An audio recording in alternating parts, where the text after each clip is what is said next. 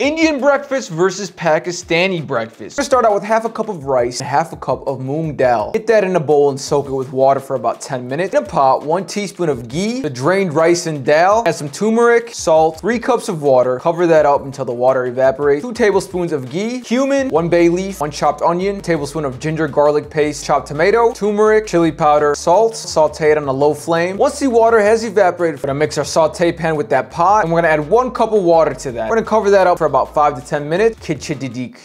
Pakistan. Get 2 lamb shanks, oil in a pot, lamb shanks in. We're just gonna sear them on every side. Dice up some ginger, onions, take the lamb shanks out, and in that pot, chopped onion, add the ginger, garlic paste, and nihari seasoning. Once you cook that mixture down, add back in your lamb shanks, and then we're gonna fill it up with water. We're gonna let this slow cook for about an hour. Get our lamb out in a bowl, take our pot juice, mix it in with the lamb.